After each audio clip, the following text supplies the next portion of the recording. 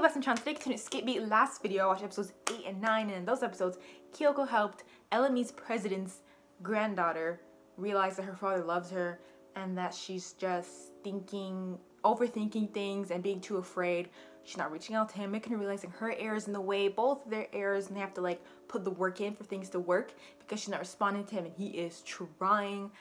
And yeah, so she helped her in those 2 episodes. This video didn't know what's gonna happen. I'm planning on watching 3, but like I like stopping it when she fixes a problem. I'm not sure if I'll continue it like that. But yeah, without further ado, let's continue. And last reaction I was saying I'm getting my PC and now it's here, but I still have to record on this because I don't know how this will work. I can move it, but I still have this and it works, so she's so much smaller. She was not this short. She's an actual like a rival. Whoever's gonna be the bigger star. Ooh, he's quick with it. The other girl said, "Do." The rest he went too fast. Then the music she took time because she knew this gap still had to play.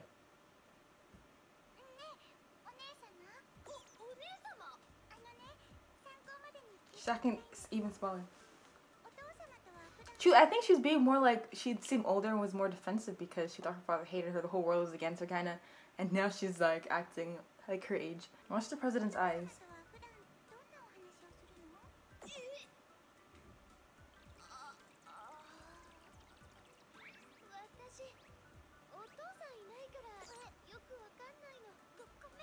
You don't have a father you don't really know?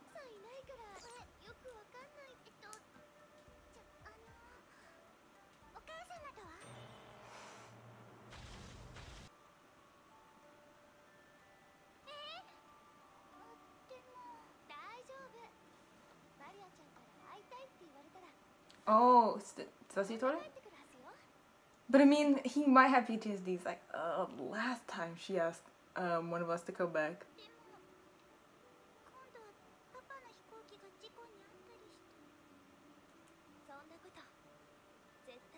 Imagine if it does. I'm not saying I want it to, but it's crazy. Also, I wonder if her mother's gonna come back in this story.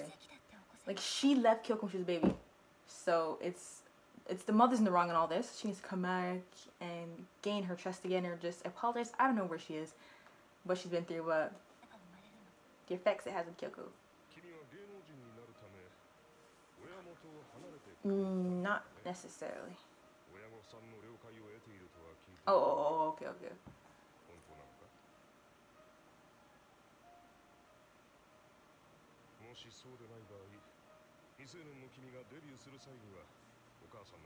Then just make it take longer. She's almost 18.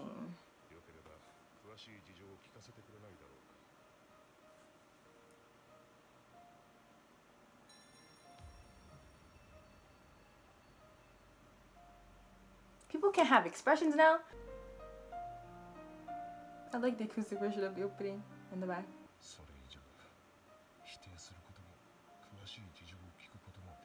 Just because she's never seen her make that expression before.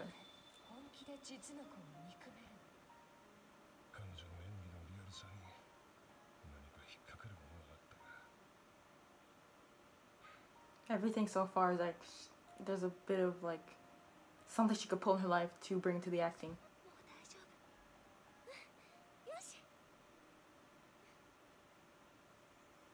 Oh.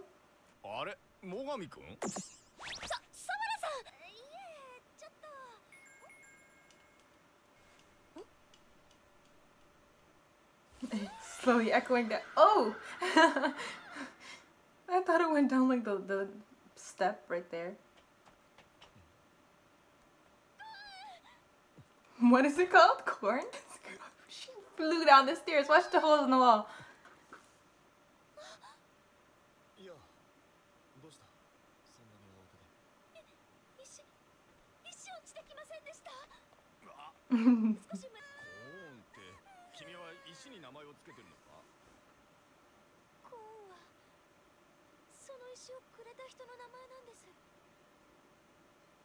Damn, sure, like a whole mystery, huh?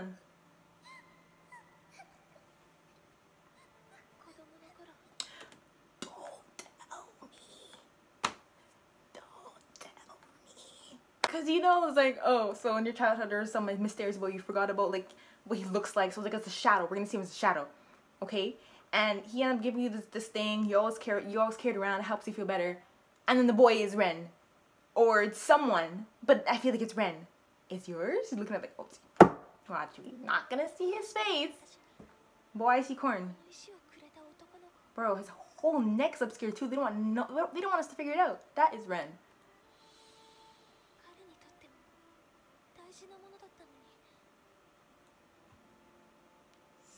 I'm not saying it's not like good. It's that I've seen it so much. There's no way she would have missed it, bro. Could have said like, oh, you don't have to try to pick it up.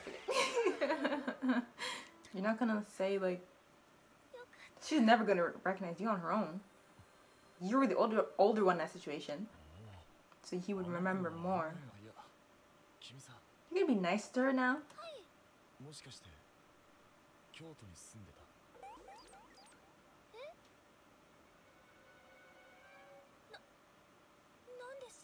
Well, we're gonna discuss it now.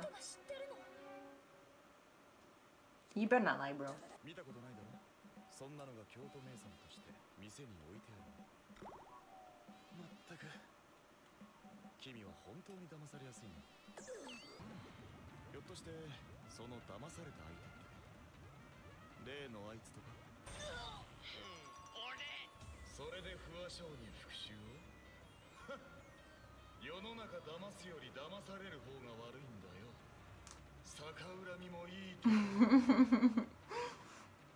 Even if they aren't really dating, like it's so true everything you say.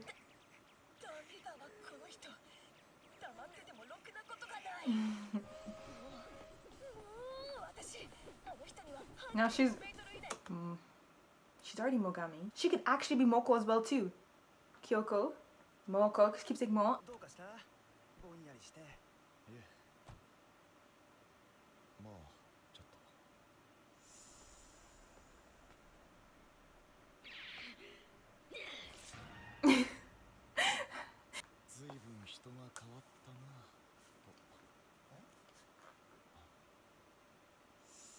She was like 5. What were you up to back then?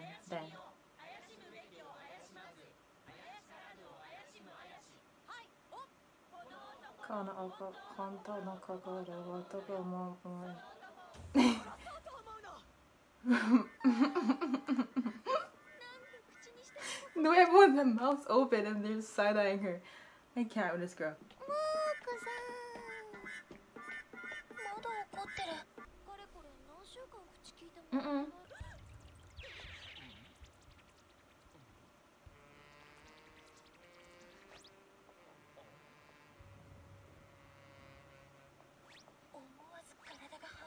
Okay, she's trying to avoid him.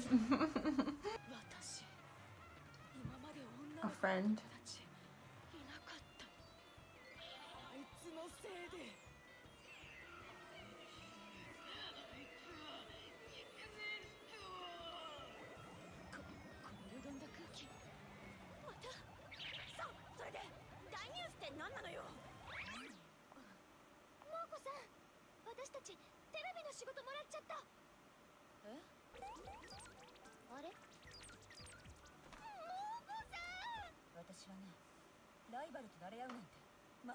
It's best to have friends in this industry. You never did nothing super bad for her not like you. They just send her out to do this. It might turn out to be a good opportunity. What should she do?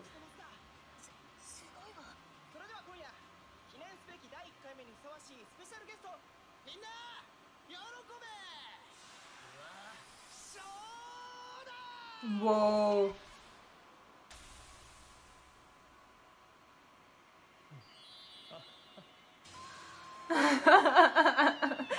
Oh my goodness.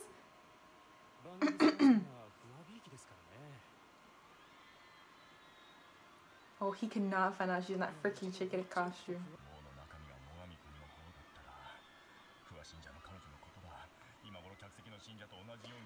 I see how some people like, why do you guys still think she's a fan of everybody? Like, you know, I was thinking to myself too, I was like thinking, okay, so what if Sho was rude to her so she can leave and like flourish and do her own things? But it still doesn't make sense in the way he did it, and he seemed very genuine in the way he just let her go. So I do not think it was for her benefit. But then what if that's the case? So I'm saying that, but I do not think so.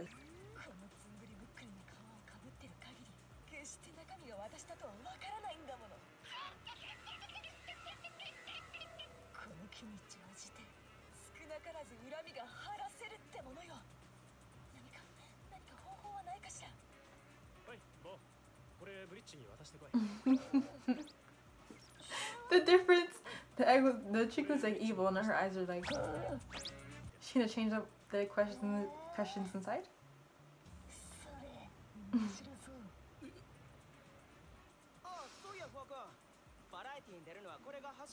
How? This guy's not famous.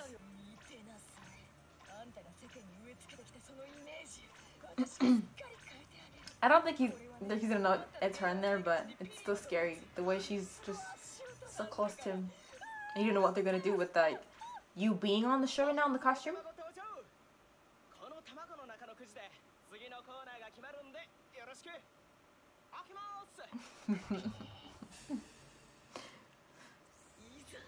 I think she switched the questions.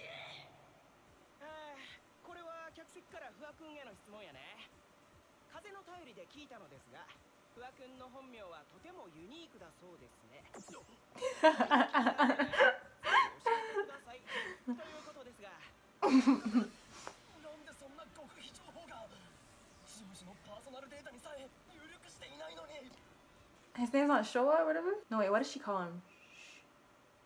Shotaro, right? Yeah.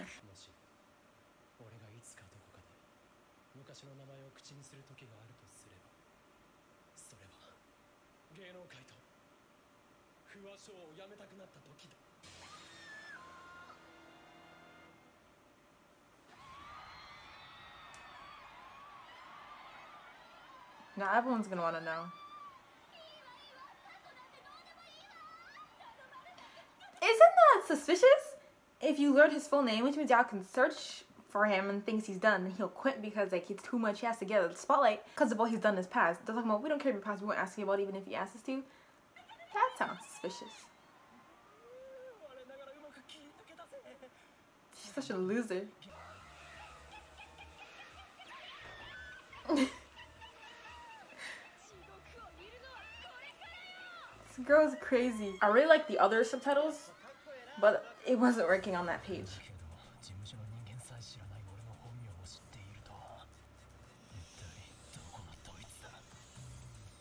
He's completely forgotten about like her mission to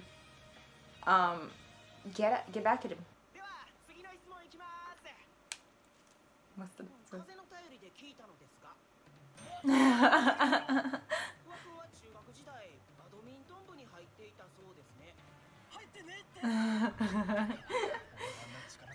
Whoa.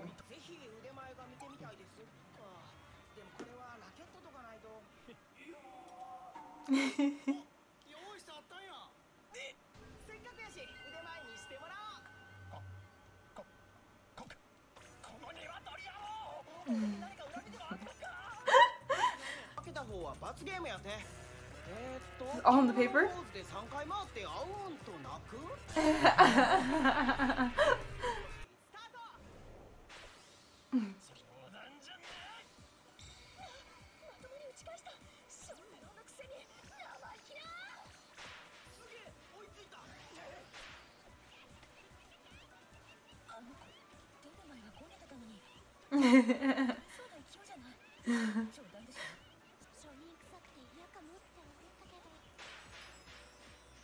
Oh my goodness. They wouldn't just turn their back on him, but it's to humiliate him, but then they'll never let him feel humiliated.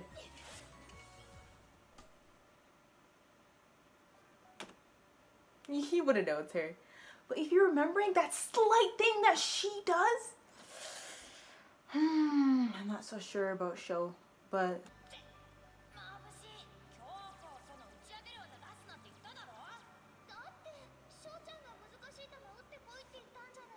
You wanted to be good at badminton?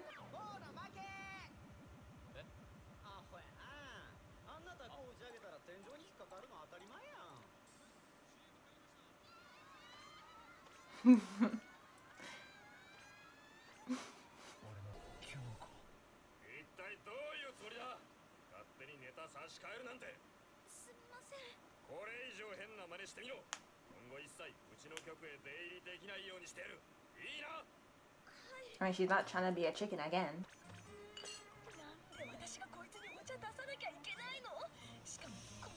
The chicken makes her facial expressions 10 times funnier.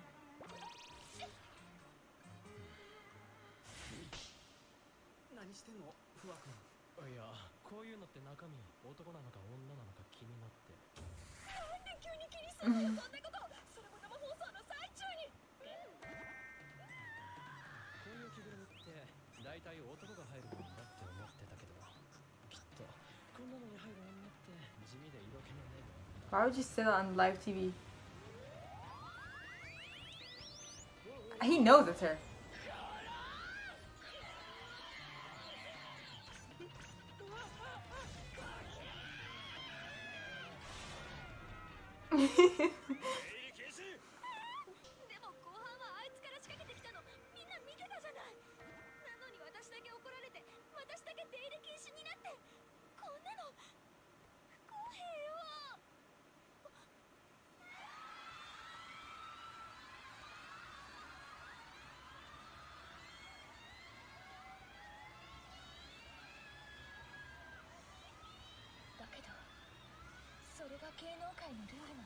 Become bigger than him.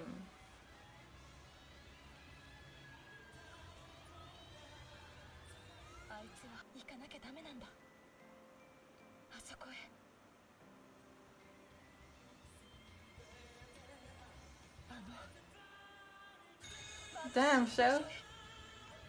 Oh, the whole thing is like dark. Before it was like a shabba shoot food ba.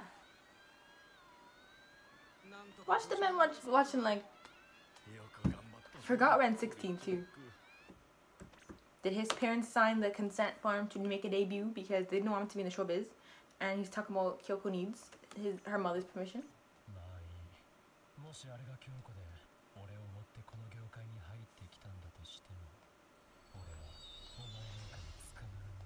Nah, see, look at him. Nah. He's genuinely bad.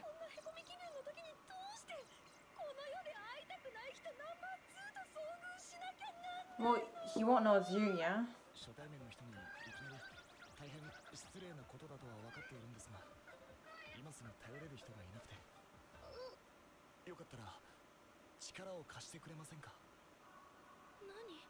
That expression.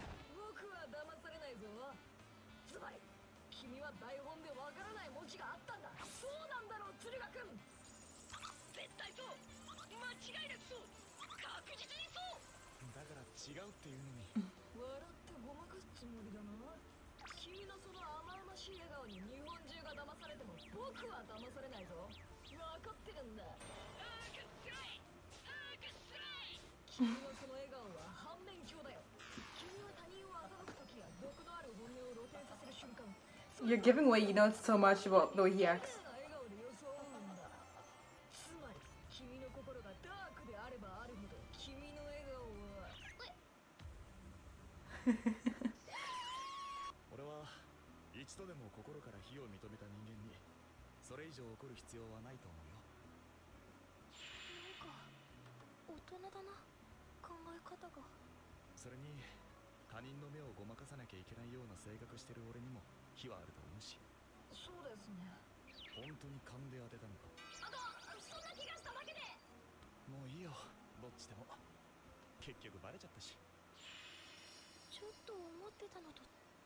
She's so quick to change her impression of people.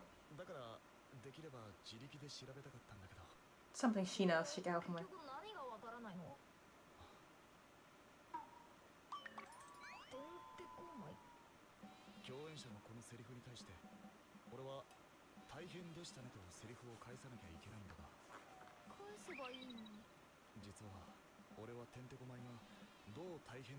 Wait, what? So the line was, it's like he was dancing to their tune. It's a he's thinking of an actual like song.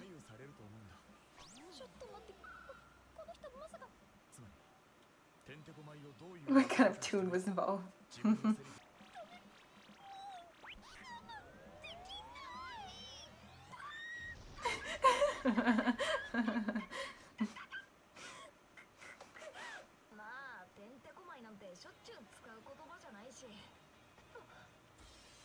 She's singing the opening? Who's this? I thought I saw someone with a mic. She does have a mic.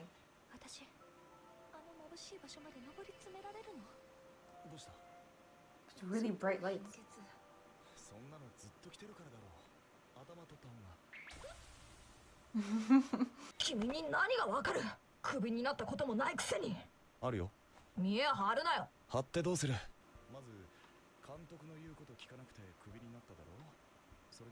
So he's so open when he just maybe when he's talking to a stranger at least, but he's so open. He's been counted 20 and he's already at 20.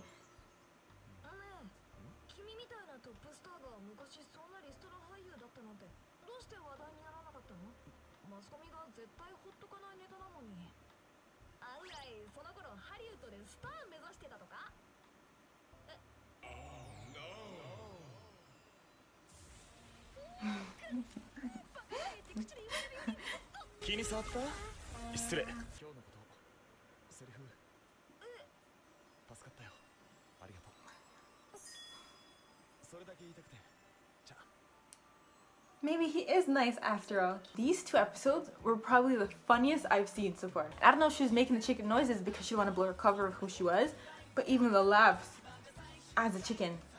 This girl's funny, bro. Okay, I'm just going to end it off here. I actually thought I was gonna watch 3. But it did wrap up the chicken thing with the shit. These episodes were funny. And watching on the next, because the ending song showed some clips, it's like a new girls introduced, a new problem, and Moko's there. So I'm gonna save that for next video. And I said I did like to wrap it up when she finishes something she started, and it did finish with this episode, so we're leaving it at 2. Now we know that Ren was in her past. I don't know if she's never going to notice. He has to be the one to tell her, unless he spills too much. And then Sho, like, he's still so like mean. I don't think he had good intentions, like letting her go, because what he said after, he said, even if it is Kyoko, da da da da. I mean, well, maybe he like, you know, was rude to her but he's been rude to her for like a very long time. So I'm not sure if he still cares about her, but like the slight move she does in badminton, maybe because only when he's faced off against in badminton was her, but he just saw her in the chicken. He just saw her, so I was thinking maybe like it's 2 ways with Shotaro Fua. Sorry. And yeah, I would usually talk as the end song's playing about like ending the video, but I didn't know I was gonna end it, so I was going to start another one, and then yeah, we're deciding now. So we're going to end it here. I really hope you enjoyed this video. Please like if you didn't. Also, thank you for watching, and I'll see you later.